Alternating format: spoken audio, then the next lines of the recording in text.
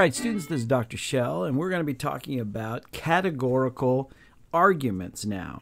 So you have already watched the lecture on being a Venn master, and then you've watched the lecture about categorical statements. Then what we can do is we can take these categorical statements, A, E, I, and O, and combine them, and we can make an argument. And each argument contains 3 statements. The first 2 are premises, and the third one is the conclusion that the person who's constructing the argument says that if A and B, right, then will lead to C. And when you take those pieces of the A, E, I, and O and configure them according to categorical structure, there are exactly 256 possible combinations. Only 24 of those are valid.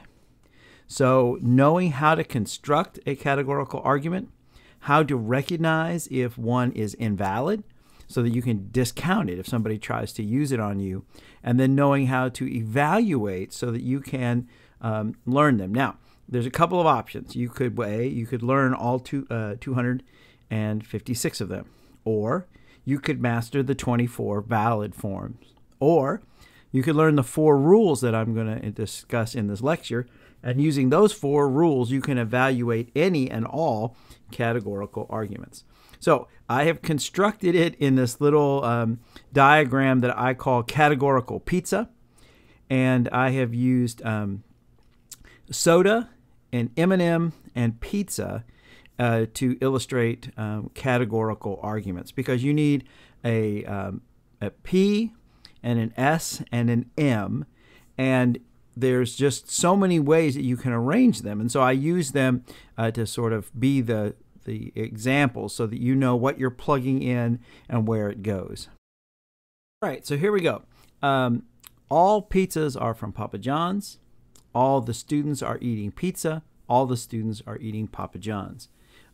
This is a classic categorical argument. You've actually seen this one before. It's called an AAA1. And we're going to learn what that means, but you need to see that what we have here are 3 categorical statements. In this case, they all happen to be A statements. And the argument is saying that if A is true and if B is true, then C has to be true. But rather than saying A, B, and C, we actually have more technical terms for all of this, and we need to sort of master all these terms so we know what we're talking about. And so here's how we differentiate these statements. So the one that we would say is on top is called the major premise. The second line is called the minor premise, and the third line is called the conclusion. And this has become very, very important later because there are rules about what has to be in the major premise, in the minor premise, and in the conclusion, and what their relationships are for you to decide if they are valid or not. So in this case, all the pizzas are from Papa John's is the major premise. So imagine we're having an event on the campus, and we've ordered a bunch of pizza. All the pizza came from Papa John's. That's the major premise. The minor premise is all the students are eating pizza. So there they are. You see all the students have a piece of pizza in their hand. Then the conclusion is that all the students are eating Papa John's. Okay? So we have major premise, minor premise, and conclusion. So I have designed this little diagram, and I kind of think of it as a mixed metaphor. So maybe think of it like a parking lot. So there's only 6 spaces on this parking lot. There's only 6 places you can possibly put a car. And there are 3 kinds of cars. There are S, P, and M. And I use soda and pizza and M&Ms. So the conclusion of your argument is always in this formation. The S is the first term and the P is the second term. So S and P always have to be like this. Okay, so whatever somebody, when they make an argument, they come to the conclusion, the first part is the the S and the second part is the P. Always has to be this way. It never fails in an exam or a quiz. I will reverse these and somebody will get it wrong. This is free money because of the 6 parking spots, these 2 are designated. The one on the left is for soda and the one on the right is for the pizza. And of course, it's a little more technical than that. So why is this important to know where the S and the P go? The second term of the conclusion, the one that's in the right-hand position, is called the major term. The pizza is the major term. And the major term has to be in the major premise. We've already talked about the major premise is the one on top. So the right-hand term, the pizza, has to be in the first line.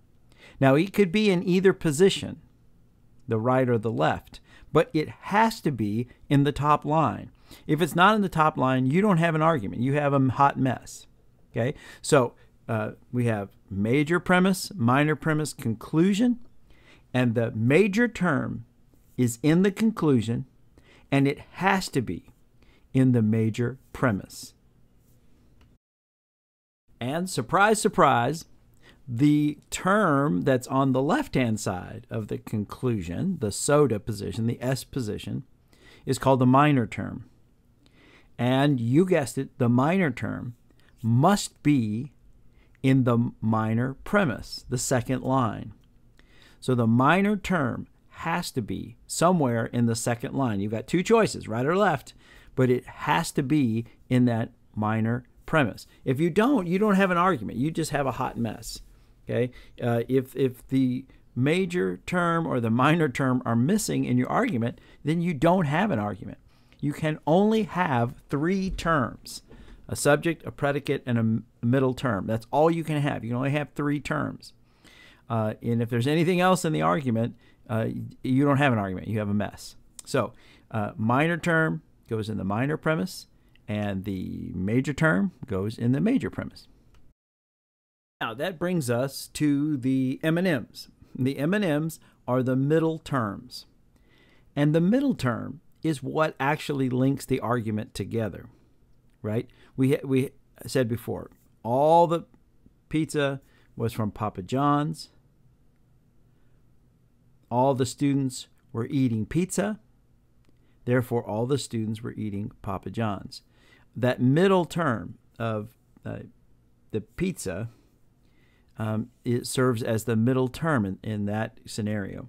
So I use the M&Ms here. Now, there has to be an M in the major premise. There has to be an M in the minor premise. Notice there cannot be an M in the conclusion. If there's an M in the conclusion, you don't have an argument. You have a hot mess. Okay? So between the P and the M, and the M and the soda and the M&M, and the pizza and the M&M, they can go in 2 different positions, right? Either right and left. So now the parking is getting really tight here, because on the top row, pizza goes in one slot and the M goes in another slot. And the second row, the soda goes in one slot, the M&M goes in the other slot. Soda and pizza always have the same position in the conclusion. So it just becomes now a question of who's going into which parking spot, and it turns out that there's only 4 ways this works out. So let's go back to our very popular AAA1. In a few minutes, we're going to talk about where the 1 comes from. But notice here now, we have included the major premise, the minor premise, the conclusion, and we've inserted the copula. Remember from our earlier discussion, the copula is that middle term, the R, or the R naught, if in case. And then we have the quantifiers. In this case, they're all. It could be no, it could be some are not. In this case, they're all A arguments. That's why it's called AAA. And the M&Ms are in the 1 position. We're going to talk about that in a minute. But this is how you sort of break it down. You lay it out like this. You put the M&Ms in their parking spots. You fill it in with the major term, the minor term. which are drawn from the conclusion. And this is how you construct it. It looks just like this. So you may want to sort of play around with this and sort of become comfortable with sort of picking a letter combination and then creating the argument to make sure you understand how to manipulate those pieces. But in an AAA1, you have S and P in the bottom. You have M. All M's are P's. All S's are M's. Therefore, all S's are P. All men are mortal. Socrates is a man. Therefore, Socrates is mortal. Sophie, all minifigs are plastic. Sophie is a minifig. Therefore, Sophie is plastic. Okay, so that's the classic AAA argument, and this is how it gets built out in logic book form. Okay, so the name of this argument, the AAA1, those letters and numbers are telling us something. They're giving us some information. So the letters tell us the mood of the argument. Yeah, I don't know why it's called the mood. It's like, I'm in the mood. I don't know. But it's called the mood. And the mood is really just the combination of letters that correspond with the letters of the arguments.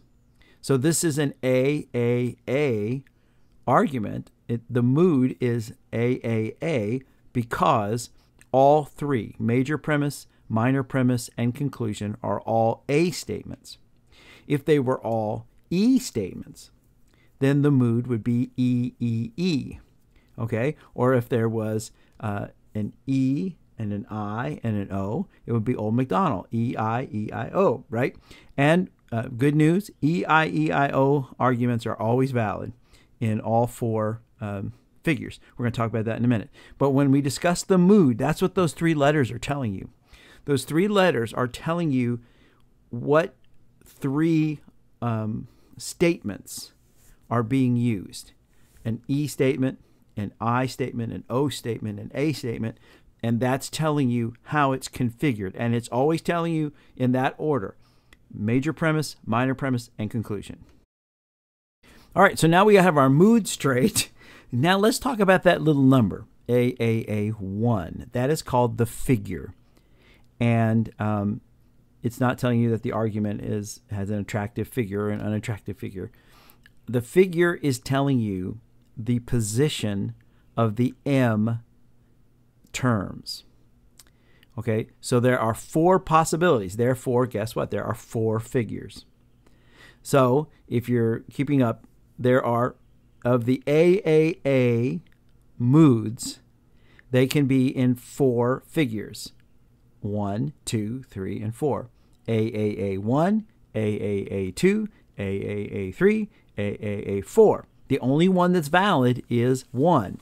Now, we're going to talk about why, and you'll be able to know that. You could just learn it, or you can learn the rules. But that number tells you the figures. So we're going to go through the four possibilities for the figures.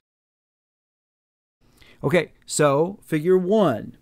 It has to do with the position of the middle terms. And in a figure 1, in the major premise, the middle term is on the left, and in the minor premise, the middle term is on the right. So they move this way. And I've been trying to figure out how to say it. So if somebody has a brilliant idea, you could let me know. So anyway, but it moves from top to bottom, top left to bottom right. That's figure 1. And it has to do with where the middle terms are. Now, remember, it's a parking lot. So if the middle terms are arranged this way, there's only one place you can put the pizza, because the pizza has to be on the top line. But since the M is already in its parking spot, it only leaves the right top for the pizza. And the same thing with the soda. The soda can only go in the second line. There's only one spot left. That's why you have to do the middle term first. If you're building an argument, or if you're analyzing an argument, the most important thing is to figure out where are the middle terms. Because once the middle terms are in place, the other ones have to fall into place for it to be valid. Okay, figure 2. the M&Ms are lined up on the right-hand side, one over top of the other. Okay, so in the major premise, the M is on the right. In the minor premise, the middle term is on the right, and therefore it leaves only one place you can possibly put the pizza. There's only one place to put the soda. So a figure 2 has the middle terms lined up on the right-hand side of the statement. Remember, these are statements, and then the argument is constructed from combining 3 of these statements. Okay, and so figure 3 has the middle terms lined up on the left-hand side. And so if it was an AAA3, it would be all M's are P, right? Because it has to be a P. The second line would be all M's are S's, because the S and the P have to go in those positions. So once we know where M is parked, there's only one place left for soda to go. There's only one place left for pizza to go. And feeling like a broken record, number 4, figure 4, has the M's in the opposite angles. Again, this time going from top right to bottom left. So this is the construction of the middle term in a figure 4 argument. So in this case, it would be all P's are M, all M's are S's. Okay, so that's how, because again, once the middle term is in place, you know where the pizza and the soda have to go. Okay, so we're going to try to build an EIO3 argument. An EIO3 argument. So what you want to do first of all is figure out where are the M&Ms parked. Remember, that's the figure part. Okay, the EIO is the mood and 3 is the figure. So we want to first figure out where are we going to put the M's.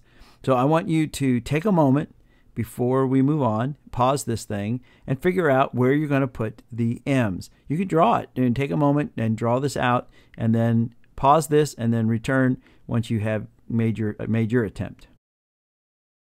Okay, so I hope you have something that looks like this.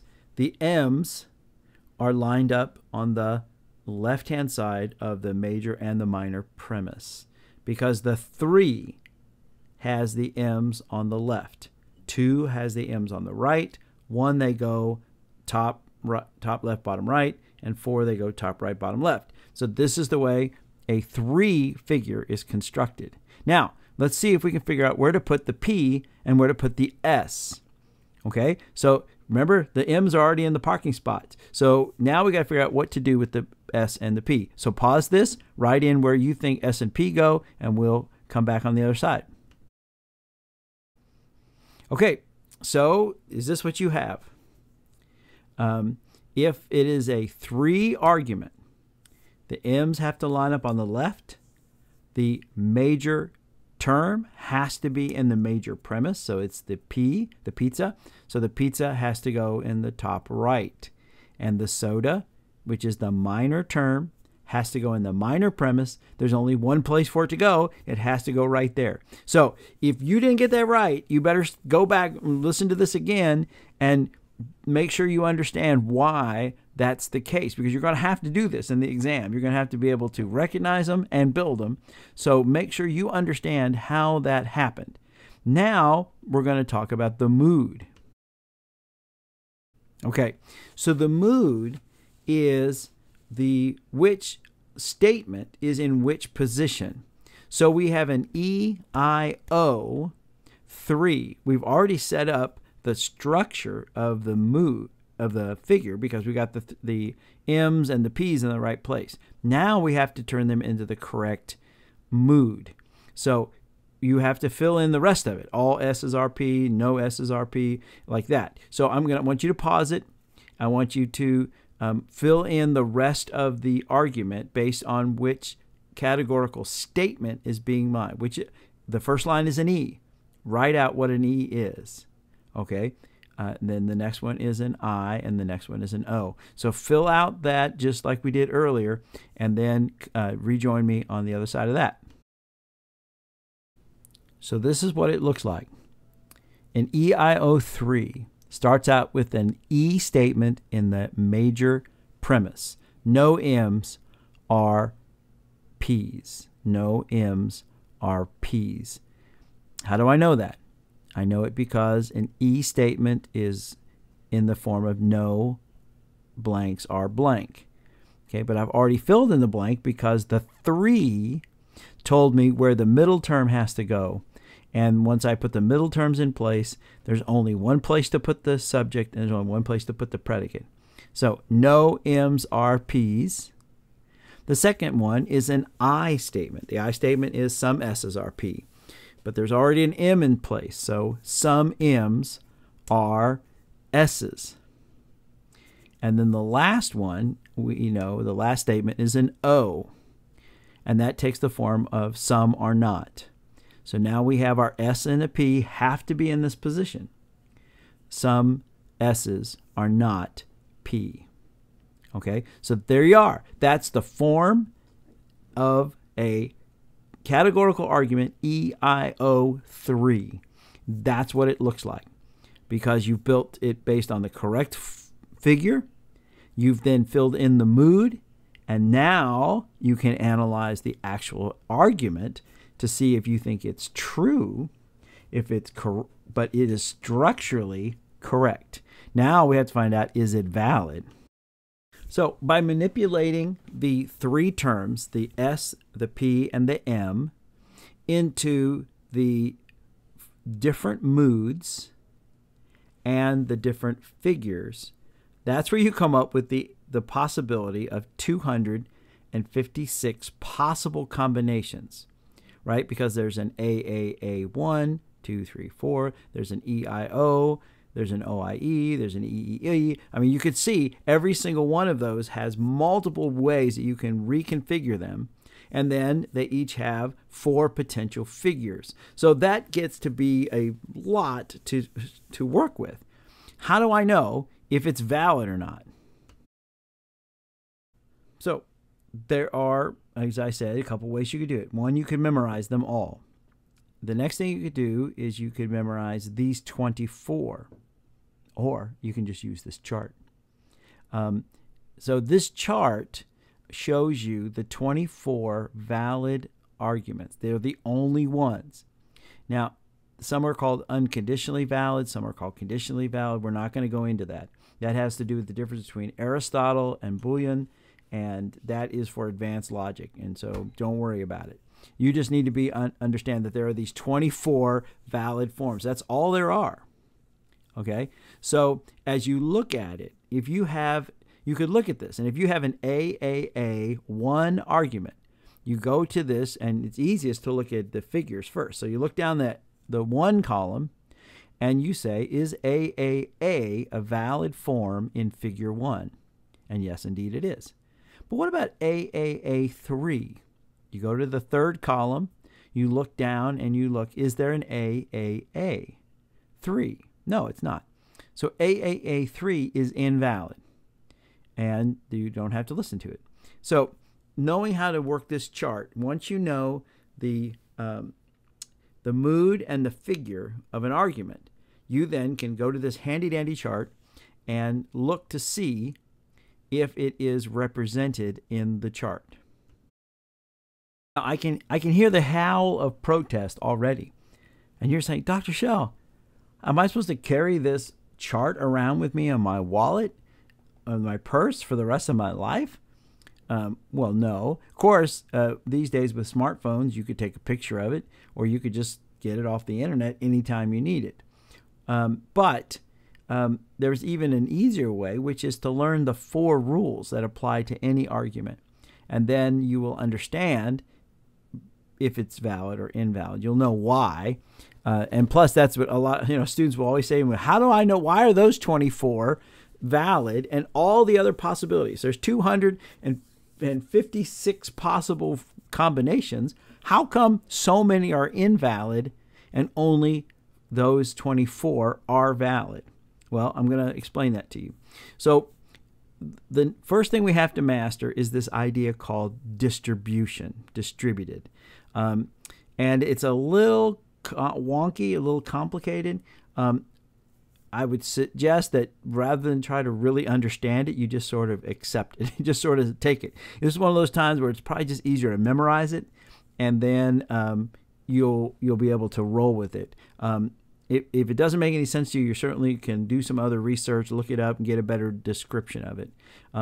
But we need to discuss what it means for a term to be distributed. So any categorical statement is either, each term in a categorical statement is either distributed or undistributed. Okay, so in a all S are P, we have two terms, an S and a P, and they are either distributed or undistributed. And knowing which is and which isn't is really important to understand how it has implications for being valid or invalid.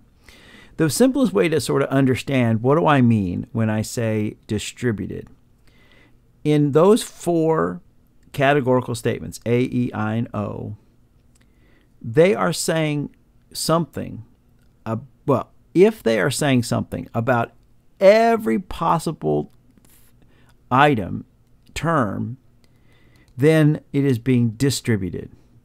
If they are not saying anything about every possible term, then it's not distributed. Okay, so if it's talking about the entire class, then the term is distributed. If it's not talking about the entire class, then it is undistributed.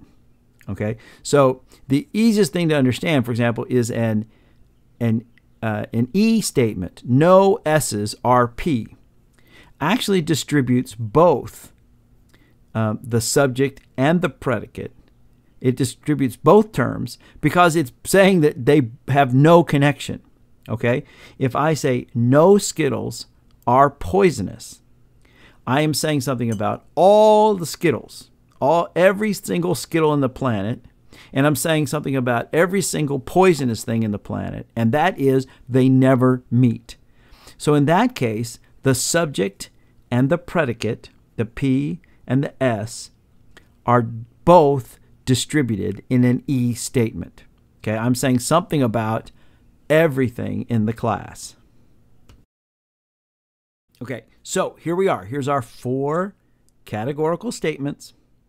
And in those statements, the terms, either the subject or the predicate, right, the S or the P, the soda or the pizza, is distributed. And you need to learn this. You need to master this. I have been trying for years to come up with a clever, creative way to remember it, and I got nothing.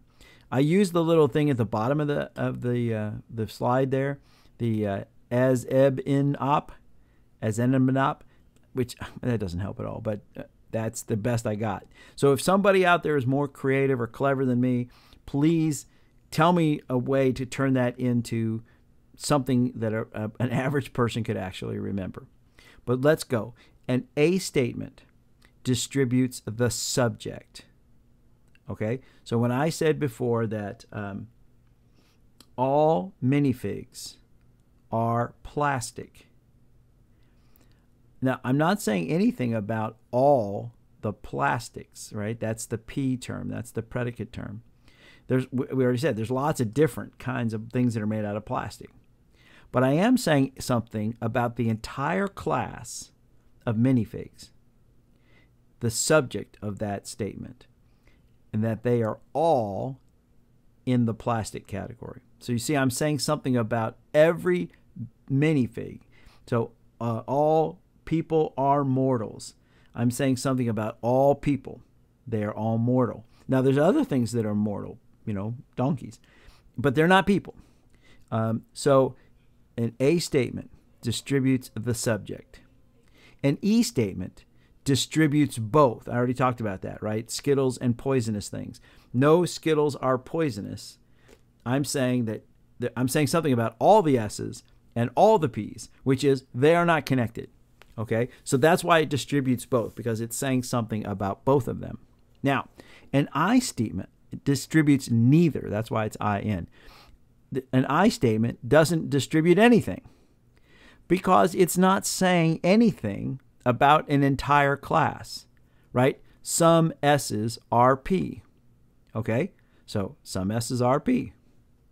I'm not saying anything about all the S's. I'm not saying anything about all the P's. I'm just saying some of them are one or the other. So that doesn't distribute anything. It really doesn't tell you very much at all. And that's why we get in trouble with I statements in arguments. So remember, that's particularly affirmative. So I distributes nothing, neither. The O distributes the predicate. Now, this one is kind of hard to explain, so just roll with it. When I say no S's are P, I'm saying something about all the P's, and that is none of them are S's. Okay, so whatever S is, I don't know what it is, but it's not a P. So I'm saying something about all the predicates, and that is that none of them are in the S category. Okay, but I'm not saying anything about all the S's. I'm just saying something about all the P's. So if I say some students are not present, I'm saying something about the present, right? Of the being present is a class of people, and some students are not in it. I don't know anything else about the students, but all I know is that some of them are not present. So I know all I know is about the present class. So it's hard to explain. So just roll with it. So you just need to learn this, that an A distributes the subject, the E distributes both, the I distributes neither, and the O distributes the predicate. Now, I can hear you. I hear you cursing at out loud. You're on your treadmill in the gym there, and you're screaming because you're listening to this on your earbuds there, and you're like, Dr. Shell, so what? Who cares about the distribution? Because we don't want to learn 256 possible arguments. We don't even want to learn 24 arguments. We want to learn 4 rules. But to understand the 4 rules, we have to understand the power of distribution, because that's what is the linchpin of being able to determine if a statement, if an argument is valid.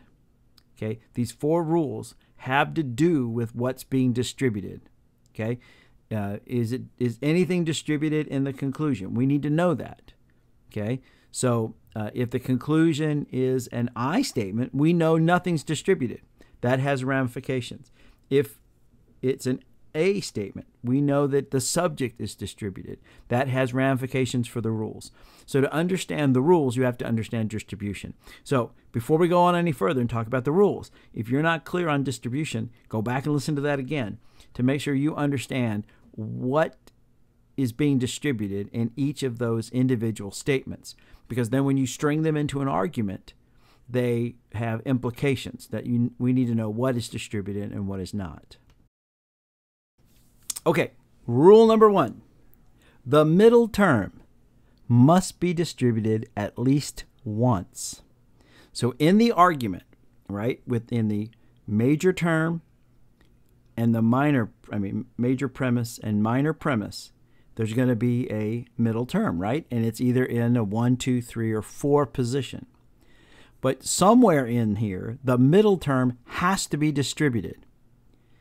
Okay, so in this argument, all sharks are fish, all hammerheads are sharks, therefore all hammerheads are fish.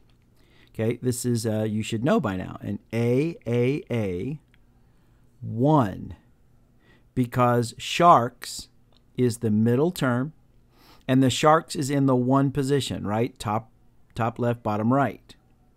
Now, in order for it to pass muster here, the middle term has to be distributed once. An A statement distributes, say it with me, the subject. That's the first term. So in the major premise, all sharks are fish. Sharks is in the first position. Okay, so in an A statement distributes the subject. The subject of that line is sharks, and it is distributed. So it passes. Ding, ding, ding. So we pass. It passes. Now let's look at the second line. All hammerheads are sharks. Okay, in this minor premise, the subject is hammerheads. They're in the first position. All hammerheads are sharks. In this case, what's being distributed is hammerheads, not the middle term, sharks. But that's okay because it was distributed in the first line.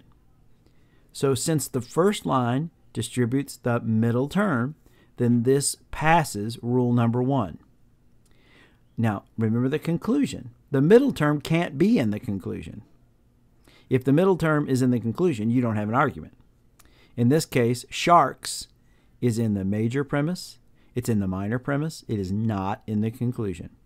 And if you want to just keep up, remember that looking at the conclusion, that fish is in the pizza slot, and it has to be in the first line. Hammerheads is in the soda slot. It has to be in the second line, and sure enough, there they are. So sharks is in the M&M position. That's the number 1 figure. They're in their parking spots, and the fish and hammerheads fall into line there. So I hear you saying, well, Shell, what happens if they're not in the right place? Okay, here is a fallacy called an undistributed middle. Now, it's deceptive because it looks like an AAA argument. All sharks are fish. All salmon are fish. The conclusion then comes out, all salmon are sharks, which is not right. Now, in this case, it's obvious because you know that salmon are not sharks. But what happens if somebody's using a categorical argument about something you don't know as much about? Say buying a car or about some sort of medical procedure. And you don't know right from just looking at the conclusion that you don't know if the conclusion is valid. That's why knowing the form and figure and mood of the argument is so important. So this has an undistributed middle. Let's look at it. This is actually, let's see if you can figure it out. This is an AAA argument also. But it's not an AAA1. It's an AAA, what is it? It's a 2. And we could look up on the chart, and it would tell us that there is no AAA in the figure 2 house. The Middle Ages, the monks used to think of them as houses, the 4 houses. And actually, they came up with clever little names for all the initials, AAA, EIO, and they were all women's names too. I don't know why, but at any rate, AAA does not live in house number 2. So even if I didn't know off the top of my head that the conclusion was false, by looking at the distribution, I can tell that this is an invalid argument. Okay, so in the major premise, all sharks are fish. Sharks are not. Sharks are distributed. In the second line, the minor premise, salmon are distributed. But the middle term is fish, and it's not distributed in either the major premise or the minor premise. So if the fish are not distributed and they're the middle term, we have an invalid argument. It fails by what is called an undistributed middle. There you go. So that's rule number 1. The middle term has to be distributed at least once. So you need to know which is the middle term, and you need to know your rules of distribution in order to apply rule number 1. Okay, rule number 2. If a term is distributed in the conclusion, it must be distributed in the premise. If it's distributed in the conclusion, it must be distributed in the premise. Okay, so all soldiers are patriots. No traitors are patriots. Therefore, no traitors are soldiers. Okay. Let's see. First of all, we have to know what is the name of this argument. So what is its what's its mood? All, no, and no. So this is an A, E, E. What position is the middle term? The middle term is patriots. Notice they're lined up right there for you. They're in the 2 position. So this is an A, E, E, 2. Now, is it valid? Well, you could memorize them all. You could pull up your handy-dandy chart, or you can see, let's apply the rule. First of all, the first rule we had was that the middle term has to be distributed at least once. Okay, the major premise, all soldiers are patriots, and A distributes the subject, which is soldiers. So that doesn't work because patriots is not distributed. But in the second line, no traitors are patriots. In an E statement, it distributes both the subject and the predicate. So traitors and patriots are both distributed, and we need the middle term distributed at least once. And bada boom, bada bing, it is. Now, in the conclusion, both traitors and soldiers are distributed because it is an E statement. Traitors is distributed and soldiers is distributed. So to pass rule number 2, both of those terms have to be distributed. We already discovered that traitor is distributed in the minor premise. Now soldiers is up in the major premise. And it is an A statement. It distributes the subject. Soldiers is in the subject position, so soldiers are also distributed. So boom, bada boom, it passes rule number 1 and rule number 2. So here's what rule number 2 looks like when it's violated. This is called an illicit major or an illicit minor, which sounds like a terrible crime to commit.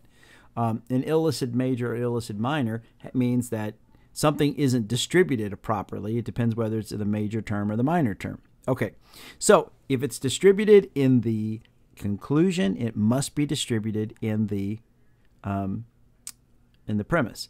So in the conclusion, all dogs are not animals, which is false, but let's just go with it. All dogs are not animals. I guess maybe some dogs might be stuffed. I don't know. Some are not is an O statement. An O statement distributes the predicate, the second term. In this case, it's animals. So for this to be a valid argument, animals has to be distributed. Because it's the major term, it's only in the major premise. All horses are animals, which is true. But animals is not distributed. It's an A statement. A distributes the subject. Horses is distributed, but not animals. Okay? Horses is the middle term. It's distributed in the major term. It's also distributed in the minor term. So it passes that test, that it does distribute the middle term is distributed, but it fails test number 2 because the conclusion has a term, animals, that's distributed. It's not distributed in the premise. And again, I use these very simple examples. You know, some dogs are not animals is not a valid argument. You know that's wrong.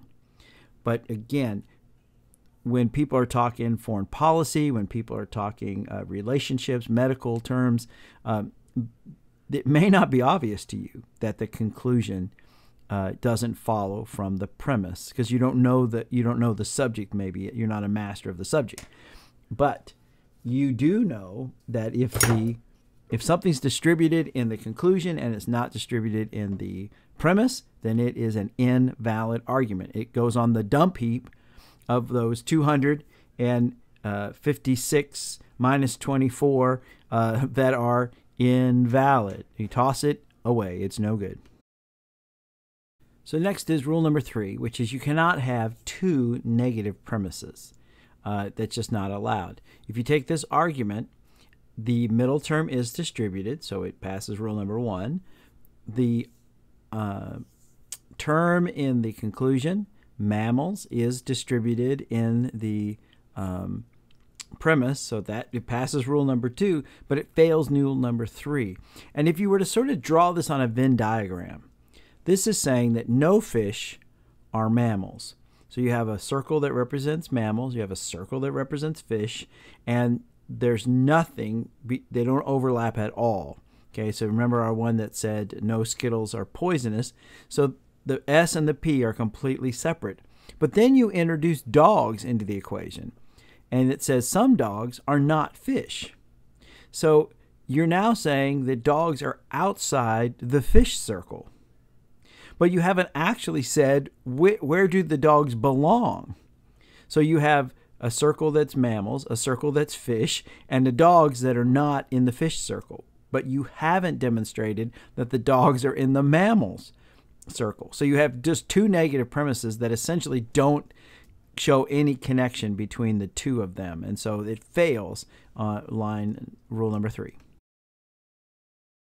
And rule number 4 is that if you have a negative premise, then the conclusion must also be negative. Or vice versa, if you have a negative conclusion, it requires that there be a negative premise. Only one negative premise, right? 2 negative premises fails rule number 3.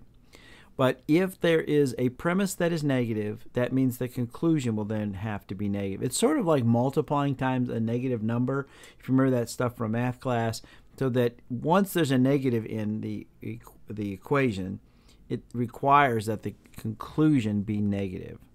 All crows are birds, and some wolves are not crows. Therefore, some wolves are birds.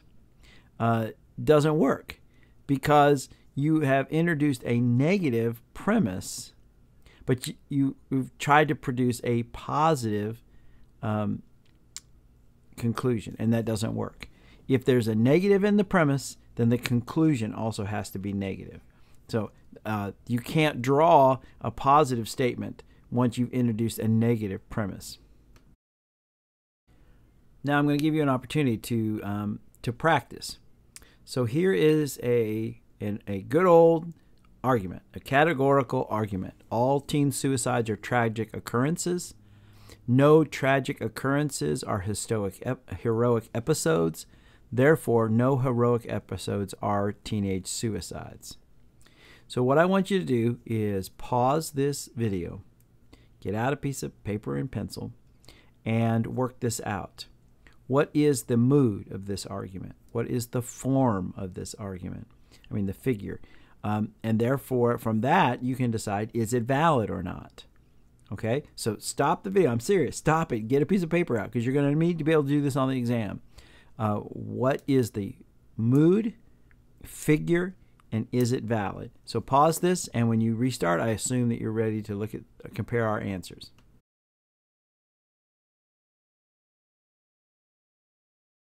Okay, we're back. So I assume that you came to the conclusion that this is an AEE4.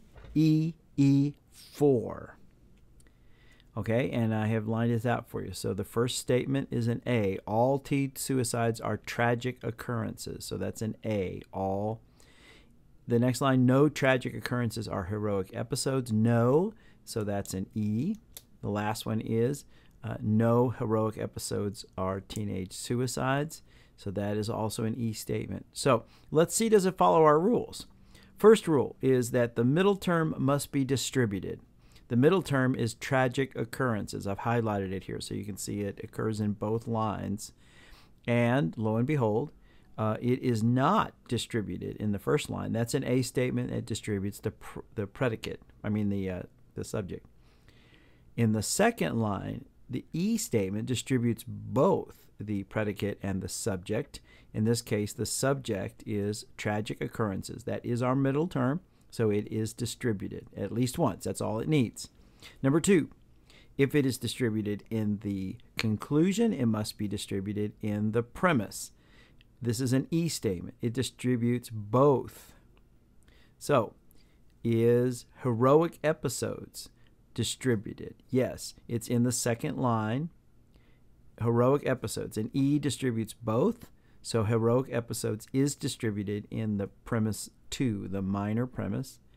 And teenage suicides needs to be distributed It is. It's distributed in the major premise. It is the subject of the major premise in the first line. So it passes rule number 1. It passes rule number 2. Rule number 3, you cannot have two negative premises. We have one negative, we have one positive. Checkaroo. And if there is a negative premise, there must be a negative conclusion. And bada boom, bada bing, it works. So since it passes all 4 of our tests, then we can conclude that an AEE4 is in fact a valid argument. Now, we can double check ourselves against the old chart to see if it works. So let's look at the chart and see if in House 4, AEE is in fact a valid argument. And sure enough, there it is. In House number 4, figure 4, AEE is a valid argument. Now, we know it's valid because we ran it through the 4th test, but this is a good way to sort of double check yourself so that you not only see that it's on the chart, but you understand why it's on the chart. Great. All right, let's try a couple more. So the next 2, I want you to work at home. So here I am in my home little office, and I want you to take these 2, write them down, work them out on your own, decide which argument they are, give them their proper name, and decide whether they are valid and invalid. And after you have watched this in a day or 2 on our classroom site, I will post the answers. And if you have any questions, you can see me during my office hours. So glad you watched this. I know this was lengthy, but I think if you walked your way through this, you'll be in good shape as you try to analyze categorical arguments, and you'll be ready for the exam, and you'll be ready for the assignments based on this material. So this is Dr. Shell, sauntering on.